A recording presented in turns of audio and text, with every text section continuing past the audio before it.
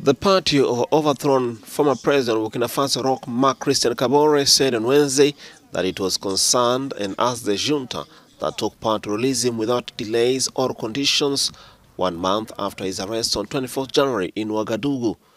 A statement released on Wednesday indicated that his party is worried and questioned the reasons for keeping Mr. Kabore under house arrest and has constantly been moved from one place to the other with increasingly harsh conditions under detention.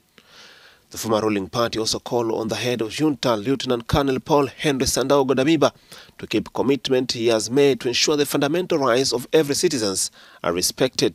Kabore's release has also been demanded by the UN, the African Union and the Economic Community of West African States, also known as ECOWAS.